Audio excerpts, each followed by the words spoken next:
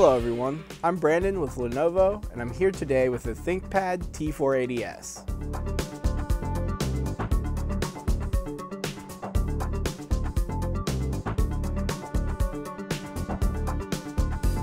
Today we are going to be replacing the keyboard. This process will take about 10 minutes and it should be easy enough for anyone to do. The tools required will be a Phillips screwdriver and a non-metallic pry tool. Before we continue, we need to make sure that we are protected against electrostatic discharge, or ESD.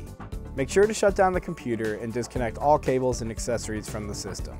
For further information, watch our Understanding Electrostatic Discharge video by clicking the link in the description. We can now place the system onto a hard flat surface in order to begin.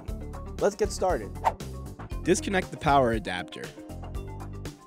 Press the power button to power on the system. Tap the F1 key repeatedly to enter the BIOS setup menu. Use the right arrow key to select the config menu. Navigate down to the power menu option and press enter. Select the disable built-in battery menu option and press enter again. Verify that yes is selected and then press enter. The system will shut down and the battery is disabled. Pry up and remove both trackpad buttons.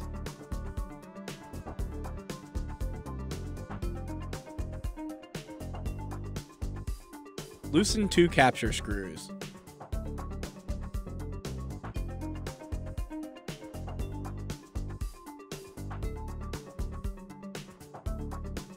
Slide the keyboard toward the back of the system and lift the front edge.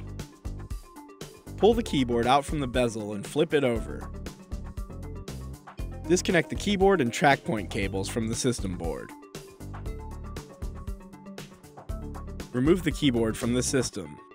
Place the keyboard upside down on the system. Connect the keyboard and track point cables to the system board.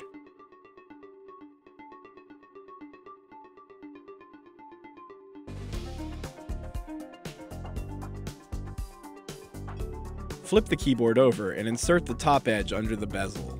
Lower the bottom edge and slide it downward. Tighten 2 capture screws.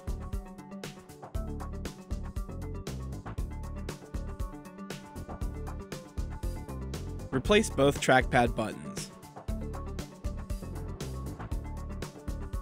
Reconnect the AC adapter to re-enable the built-in battery